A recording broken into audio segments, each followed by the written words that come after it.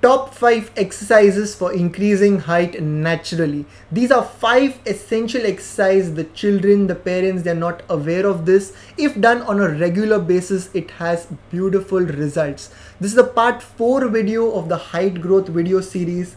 In the previous videos, we've spoken about why and how Ayurveda has the best results, why a safe treatment, natural treatment is recommended, what is the Ayurvedic principles, how does a treatment really have an impact on increasing height, how does it really work, what are the easily available home remedies, what are the essential nutrients that boost the overall process of increasing height. We've discussed about all of this. We've discussed about the base of the building can be only built once, so it is the best time in spite of the parents' height being short.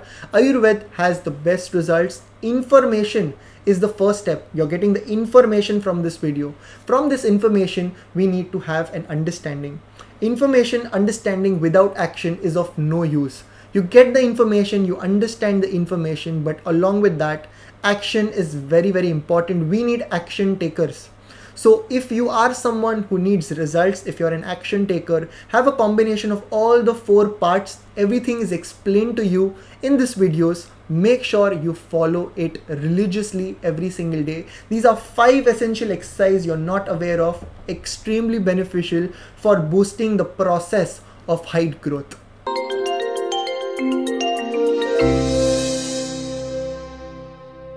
Namaste everyone, welcome back to Jyovis. Let us start with the first exercise. It is having a great posture. This one tip will help you lifelong.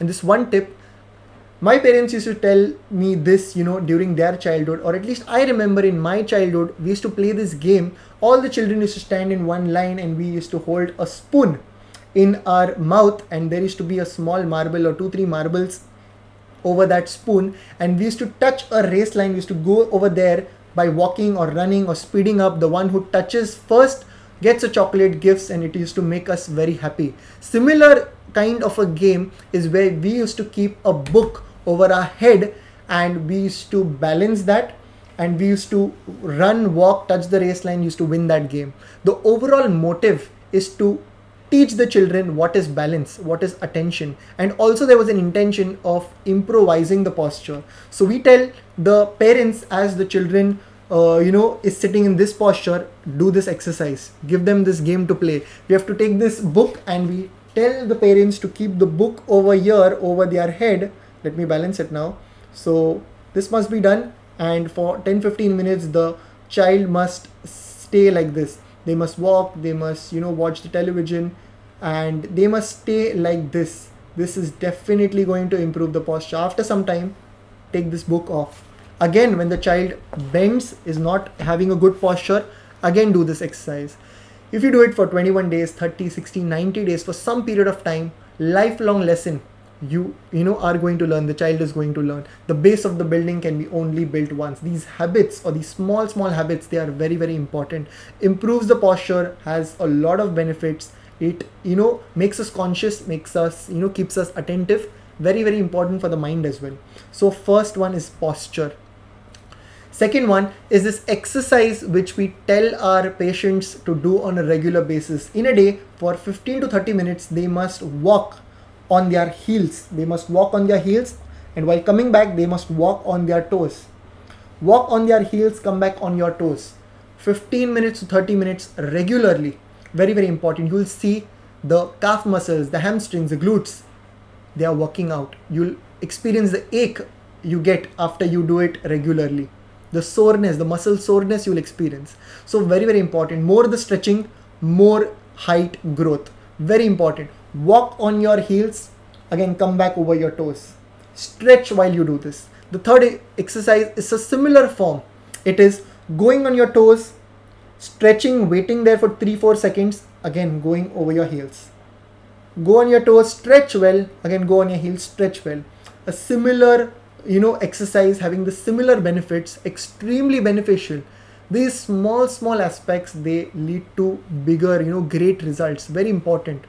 Let us move to the next one, the 4th exercise, which is yoga. We cannot complete any exercise for height growth without yoga. It is beautifully described as Yujayarani Niti Yoga. That which unites the mind and the body is yoga. The body should be in sync with the mind. We just don't need to do the exercises for the sake of doing. The mind should be in sync with the body. Every asana that we do, it must have 3 steps. The Purak, the Kumbhak, the Rechak. Breathe in, retain that breath, breathe out. While you are breathing in, the stomach should come out. It should be filled with the air. So Purak, Kumbhak, Rechak while doing any asanas. So the first one is Bhujangasana. Go down on your stomach, breathe in, go on the bridge posture, wait, breathe out. The second one is Tadasana. Stretch well while you do it. The third one is Paschimottanasana. Stretch, sit down, stretch your legs, keep it straight, don't bend your knee. The hand must touch the feet, the head must touch the knees. Knees must not be bent. Do this, hold it for 2 minutes, hold it for 1 minute. 5 rounds you start with, increase 1 round every single day. The next one is Hasta Padasana. Extremely beneficial. We used to do it in the school times while the teacher used to punish us. Hands straight, go on your feet, head touching the knees, knees must not be bent. Hold it for 2-3 minutes, do the 5 rounds, increase 1 round every single day. The last one is the Trikonasana. Spread your legs wide, spread your hands and then go lateral, go straight, don't bend up, in front, don't bend behind. Go lateral, do not cheat over here. So these are stretching exercises. They are very, very useful. But when you're doing these asanas, the mind should be in sync with the body. Moving to the last aspect, the last exercise, which is for the mind. So I've divided this into 2 parts. First is meditation. Meditation extremely beneficial. Over here, pituitary stimulation is very, very important for growth hormone secretion. So we need to stimulate this pituitary gland. If we insert something from here and here, there's a small gland which is the master of all gland, which is called as the pituitary gland. So sit down while, before going to bed or as soon as you wake up, once or twice a day, compulsory, sit down, back should be straight, hand should be on the thighs with the hands or the palms facing the roof. Sit gently, play a cool, calm music, keep all your focus on this pituitary gland. You can imagine an infinity sign. You can imagine an infinity sign and where the, sign where the dots are joining. Imagine there you have the, pituitary gland. While you're doing this, while you're stimulating this pituitary gland, while all your attention is at the pituitary gland, you need to imagine your goal, that you've already reached it. You're already at that stage where you've grown your height. As an example, this is a great tool to achieve the goal that you want to achieve. You need to have a thought. Along with that thought, you need to have an emotion which leads to action. So important aspect, you need to drink this tea. Thought, emotion, action. You need to drink this tea regularly rather than the milk tea or the regular tea you take. So all your attention at the pituitary gland and imagine that you've already achieved that. While you're imagining it, this third aspect. First is doing it, second imagining, third, while you're doing this, there should not be any attachment.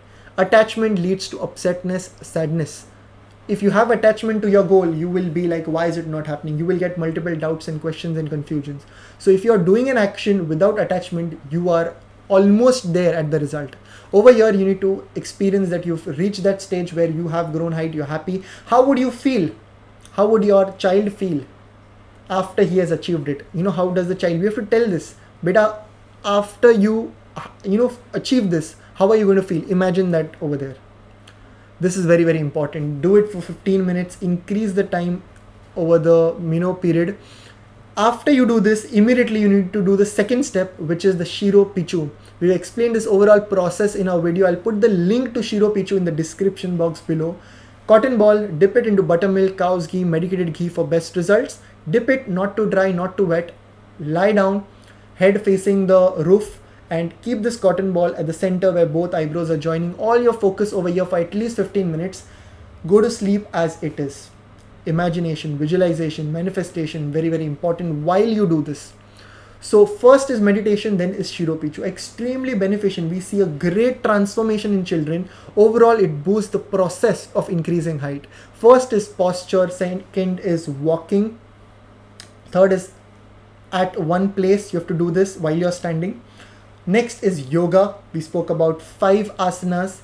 Bhujangasana, Tadasana, Paschimottanasana, Hastapadasana, and we spoke about Trikonasana. The next is meditation divided into two parts, the simple pituitary gland stimulation, and the next is Shiro Pichu.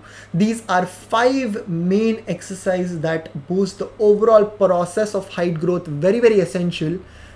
Information, understanding, action. We need action takers. Any doubts, any questions, the comment section is all yours. Write down your views in the comment section. Do like and share this video further. Until next time, from Jyovis and the team, look impressive, be progressive.